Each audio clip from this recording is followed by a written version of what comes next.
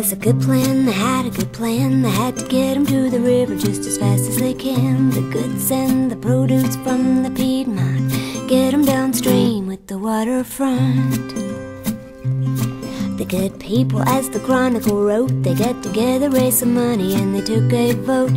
It was the mighty railroad's heyday, but the people of Augusta planned a waterway. They wanted to float on down, they want to float on down, they want to float on down. They want to see if they can man the brightest arm of the Savannah. Got to float it on down.